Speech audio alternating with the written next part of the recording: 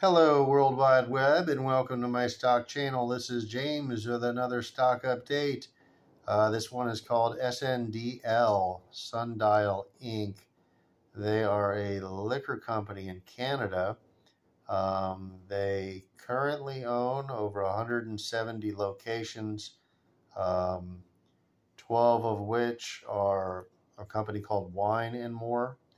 They're mega liquor stores. Freestanding buildings, very beautiful. I'll see if I can show you some pictures. Um, they're the newest fancy schmancy wine super outlets you've seen probably. Up in Canada, they call them Wine and More, one of the nicest and biggest liquor stores there are. They bought uh, Ace Liquor.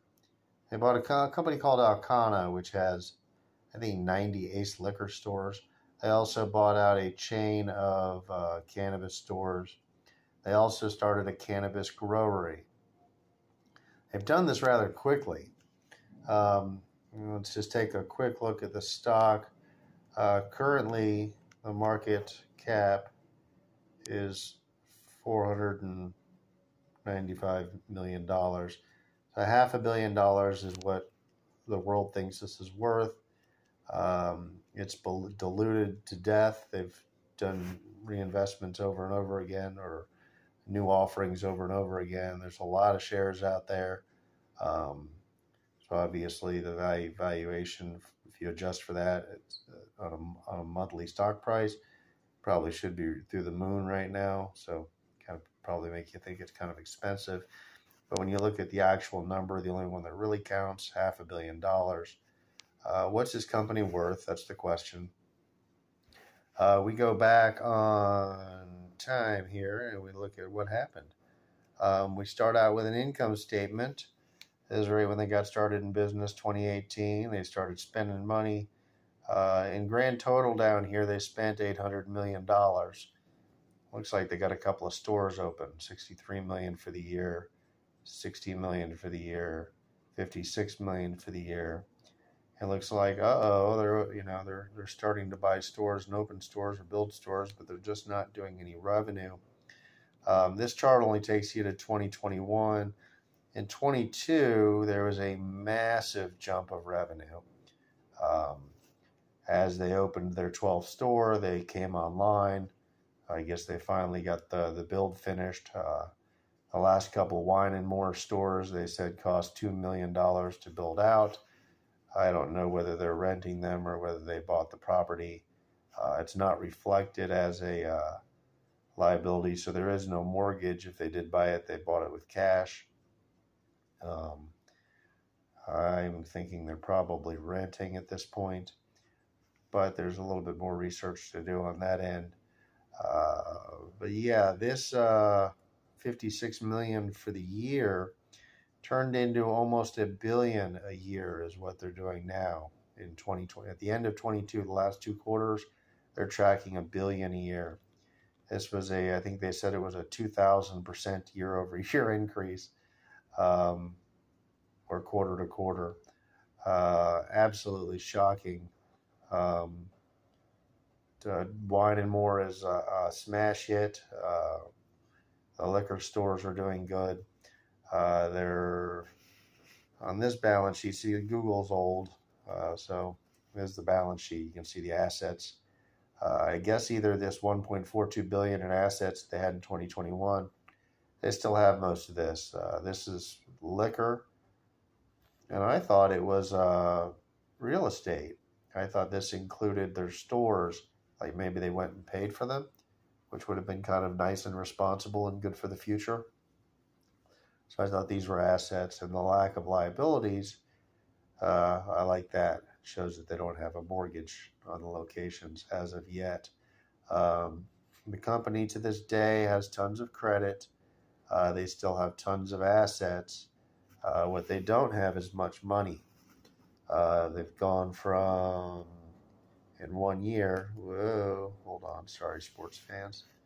I like to flow these things around. I know it kills your eyes. Oh, here it is. cash, $645 million, $645 million. That's how much they had in 2021. Now they're down to less than 20 million as of today, with 170 locations. They lost $90 million last quarter. They're up to $1 billion a year.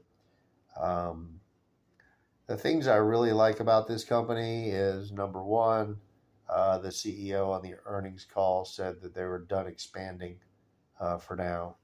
So we're going to get to see what this company looks like. They're supposed to have a 20 to 30% operating margin. There's $1 billion, so that should be a couple of $100 million, $300 million worth of gross profit, minus all the employees and rent and stuff like that, of course. So it might end up being a break-even thing. It might grow up even more. There might be more stores still opening. It looks like the sudden bull rush in revenue just came in the second half of 2022. As for being out of cash, I wouldn't worry about it. They have $1 billion in assets. They have credit out the wazoo, and then they have a ton of revenue. They need to quit expanding. They said they were. They've diluted the heck out of this thing. This shows outstanding shares is, oh, I'm sorry. Nope, it's down here. Outstanding shares. 238 million outstanding shares. I mean, that's a big ouch. So the company, to get everything going, to get these locations, to open up 170 stores, to buy out another company, they didn't really go into debt to do it. They sold these shares over and over and over again, and they plummeted this price down to $1.90. At one point, they were faced with going under $1, so the company came out and bought a few $1 million worth of shares themselves in a share buyback. And they said that their plan is to reconsolidate all these shares. So they're going to bring it from the 200-something million back to something more normal. So every time they do a stock buyback, the price should go up, which is a good thing that they're interested in doing that. So stopping the expansion and doing stock buyback seems to be their futuristic goals. It looks like they reached their goal of becoming a $1 billion company. It looks like they reached their goal of doing that without going into debt heavily. I am loving their balance sheet for 2021. It doesn't look like they blew it up for 2022. I've seen some of the numbers for some of the quarters. It looks like they kept it in check. They took investor money and they started these things. And they got 170 million of them. So as far as a healthy company goes, these costs are going to obviously vanish as they're done buying new locations, as they're done expanding. And we're just going to see blue lines that are approximately up here somewhere at the top of my screen. That's how far they've gone up. $1 billion in revenue. They're a cannabis company too now. They're selling weed right on the shelves. They have a chain of cannabis stores. They started a growery.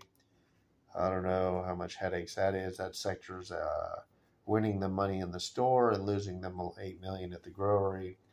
I don't know if they wanted to mess around with this space or expand this even further, but opportunity is opportunity. And if you have now all these Ace stores, Ace liquor stores, maybe they'll stick cannabis in all those too.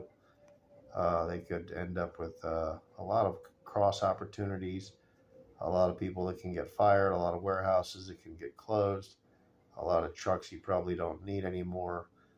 There's probably a lot of acquired assets that can get consolidated from one liquor business to the other. They're going to have to keep everybody on payroll. They'll probably have to close the weaker stores from Ace and keep the stronger ones. They got the cost of a total, I call it total, Wine and More. They got the cost of the build out down to $2 million on the last 2 units that they did. So it sounds like they can add more if they want to, when they want to. Um, and they got plans on 3 and then 3 more. So even 6 more coming in the future. But he said they're getting pretty cheap to open. So I was kind of impressed by that. Makes me think they're not buying the real estate. Maybe they're paying rent. If they are paying rent for a superstore like that, you know that's going to be trouble making a profit. That means out of the, we figure they're doing $1.5 million per Wine and More. On a previous video, I have no idea what their numbers are at this point on a per location. Now that they have 170, they had 12 locations, and they just blossomed into 170. So to try to do the math on the $1 billion and divide it up, I have no idea how much they're doing on a store basis.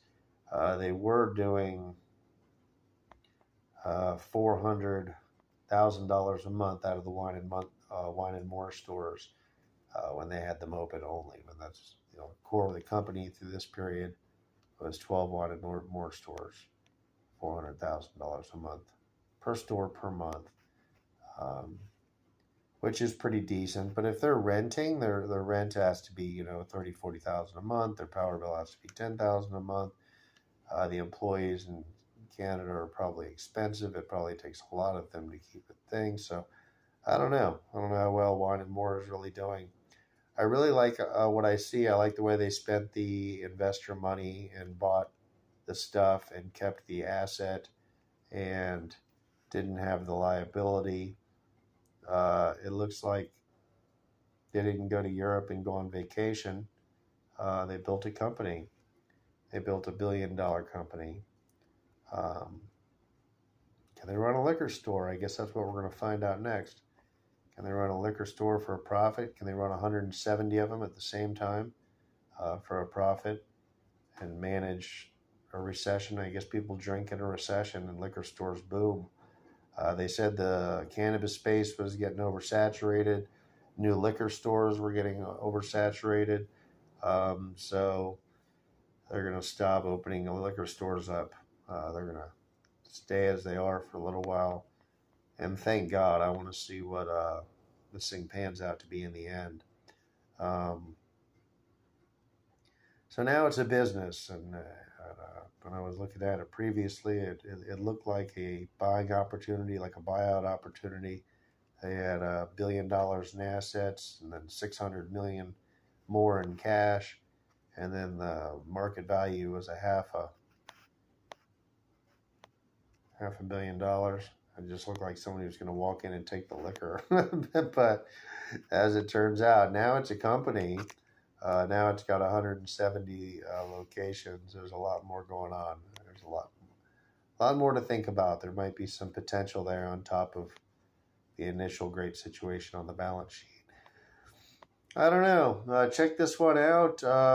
Check out Ace Liquors. I guess that's the next thing, is to find out how bad this company sucked when they got bought out. What happened to them? Whether they paid a good price. There's a lot of new considerations on the table. Long before this thing turns profitable, it does have $1 billion, but it had $1.1 billion in spending, causing them to lose $100 billion in 2022 in one quarter. So they're losing about 400 million a year out of that billion to do the billion. And it's probably further expansion. It's probably finishing paying off the Ace Liquor Store people. When they did the first 12 stores, it took them 3 years to pay them off. That's why you don't see an improvement in revenue. They did all 12 stores at once, and then they just took all of this and paid it off. And took all of their money, all their stockholder money, every penny they got their hands on, and they sent it, and they paid off everything that they did. And they brought us to this very pleasant situation, which allowed them to get to 170 stores. I wouldn't worry about their cash. I think they don't have enough of it, but they have credit lines out the wazoo if they need them. I don't know if they need cash. It doesn't look like they do. It looks like their bills are behind them. They're in a healthy place. They're done growing. They're in a few sectors.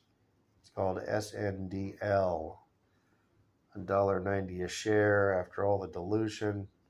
This could look like a $70 share or something if it had normal dilution.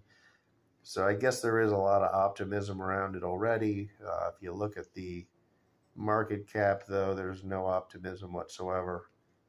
The world thinks this thing's worth $500 million, and they do $1 billion a year. So I like opportunities like this. I think they can turn it around. I wouldn't want to be in retail right now, but liquor retail, that's a different story. That's a recession dream. They're also talking about one day coming to the United States, so they might end up here one day. Once they really like the Wine and More brand, really good looking stores. They do really well in America. That's my stock update though for Sundial, SNDL, Wine and More, Ace Liquor, drug dealer people. I don't know. It's a tough one. It's worth picking up a few shares, I think. I wouldn't go too crazy with it. I don't know. We don't know how crazy they truly are, but I guess we'll see. See if they stop spending money. But keep your eyes on this one. SNDL. Have a wonderful day. Please like my video and subscribe. See you next time.